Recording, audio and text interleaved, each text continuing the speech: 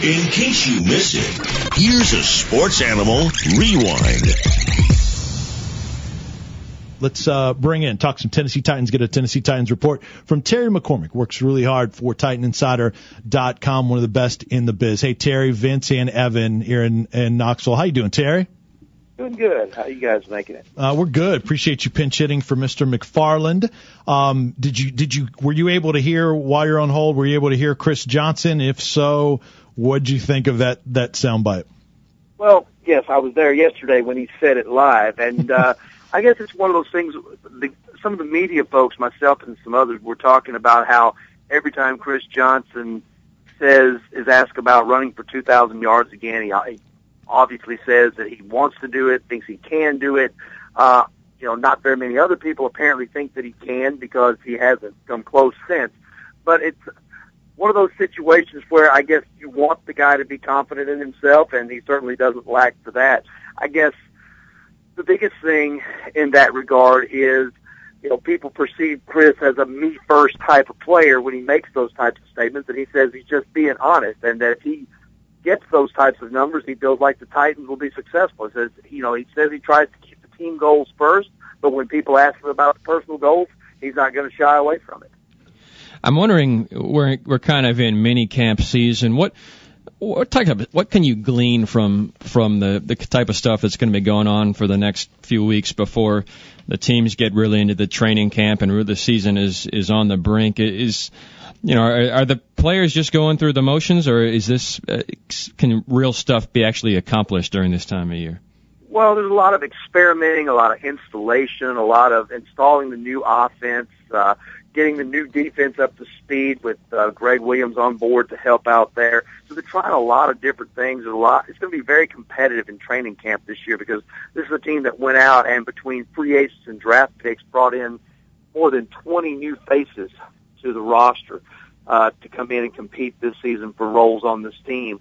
And I think you're going to see a lot of those guys eager to prove themselves, either bouncing back from a subpar year themselves or coming in wanting to make an impact right away as a new player, whether that be as a free agent or a draft pick. Plus, you got to realize this coaching staff kind of knows that this is make or break for them, that they've got to sink or swim, and they would much rather swim.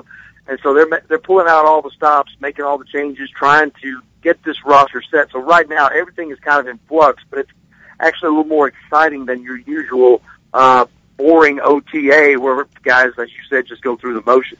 Visiting with Terry McCormick from TitanInsider.com, joining us here, part of the 24/7 Sports Network, the only NFL team site on the Sports Network. Terry, what about Justin Hunter? A lot of interest here from Volunteers fans in Justin Hunter, but he has the hamstring injury. What are you hearing from the Titans or from your sources about how long Justin Hunter could be out? Justin said that he might be able to come back next week for the minicamps, but I think the Titans may hold him out. They don't want to rush him into anything and have a minor hamstring tweak still bothering him when training camp rolls around at the end of July. So they're going to take it easy with him. They're going to get him as much work in the classroom as they can. If he feels like he's able to run around and maybe do some individual work, that's fine, but they don't want to overexert him right now and run the risk of making that hamstring worse. Now, Justin says he wants to be out there, and I certainly believe that because he's a rookie with a lot to prove and a lot to learn. So I think it's a situation where the Titans would rather be cautious and rather be careful with Justin Hunter, but Justin Hunter, looking at his opportunity, probably wants to be out there as soon as possible. Terry, what's your early impressions on Justin Hunter, the draft pick, and also in getting a chance to talk to him?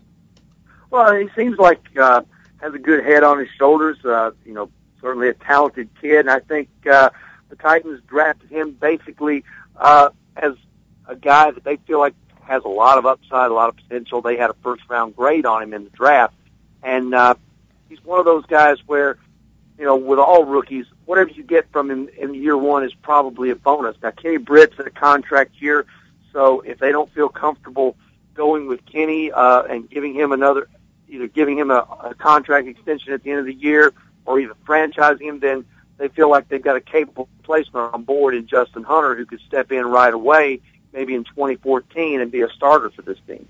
Terry, when you look at this team, maybe the depth chart roster, you look at it, what positions do you think they're battles, legitimate battles for positions where you don't feel like you can confidently fill in a starter? Where are those battles? Well, I think there's some in the secondary where they're going to play and mix and match and have a lot of different coverages and things like that. Right now they're looking at Tommy Campbell in place of Alteron Werner in a lot of packages at cornerback because they're looking at running more man-to-man defense, and Tommy Campbell is really more of a bump-and-run corner, while Alteron Werner, who's even been getting a look at safety, is more of your basic cover 2 zone corner.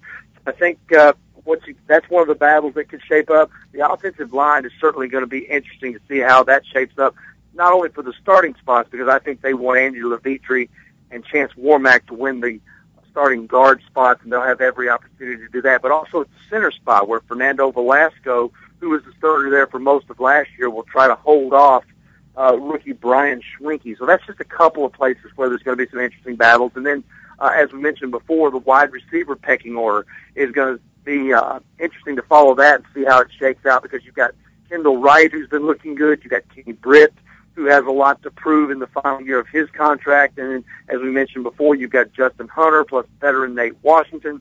And it's going to be interesting to kind of sort that all out and see who fits where. Terry, last thing with you. We appreciate your time. You mentioned simplifying the offense. Explain what that is and how that can benefit Jake Locker, who is obviously has fewer excuses around him, if you can call it that. They've really set him up to succeed. Talk about that change in simplifying the offense. Well, I think the main thing that what they're doing for Jake and for everybody else, maybe it's not, maybe the word is not simplifying, but I think it's playing to their strengths. Mm-hmm. I think if you've got a guy who's particularly good at running a deep route, then maybe you allow him to do that more in the game. You got a guy who's good at running slants or curls, then you put him in those situations. With Jake Locker, he's comfortable with the short passes, short to intermediate passes. He's more comfortable throwing on the run, so they're going to roll out some things. They're going to let him use his legs a little bit, maybe even toss a little read option in there once in a blue moon. And they're going to let him do the things that he's the most comfortable with and then work on and try and improve the other things. And I think that's what you're seeing going on all around the league. When Colin Kaepernick and Russell Wilson and Robert Griffin III, those type guys, were thrown into the fray early last year, their teams didn't try to make them learn everything that they had on the offense. They took what they could do, tailored their skills to fit their own system, and then that's how they had success. And I think that's what the Titans are going to have to do with Jake Locker. Don't make him fit your system. Make your system fit him, and I think that's exactly what they're trying to do. Terry, great insight and info. Appreciate you filling in for Darren today. You can follow Terry on Twitter. It's TERRYMC13 or Titan Insider 247.